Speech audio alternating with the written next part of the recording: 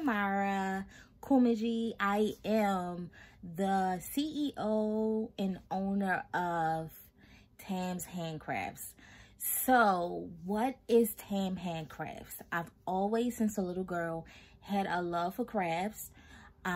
Decorating, designing, that is where I get my focus.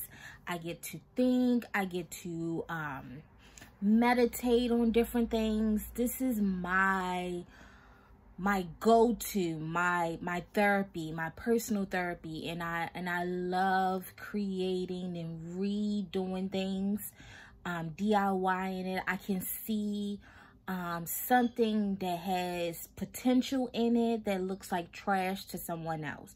So that is what Tam Handcrafts is all about. Me focusing on sustainability in the world, where we can reuse things that may have been trash to someone else.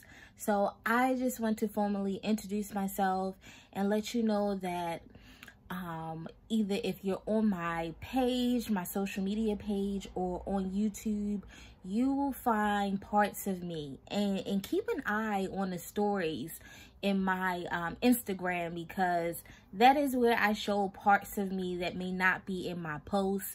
I'm a really person that loves being funny, and so you'll see a lot of silly stuff there, but also things that I admire and motivation. And one of the main characteristics is that not characteristics, but one of the main qualities that I really want to focus on is upbuilding and empowering women.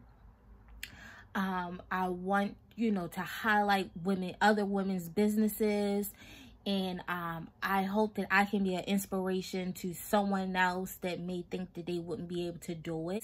Keep an eye on my story.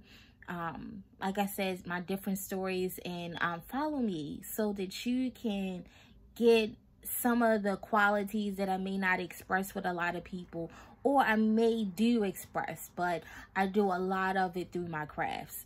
So if you have any questions, please feel free to reach out to me.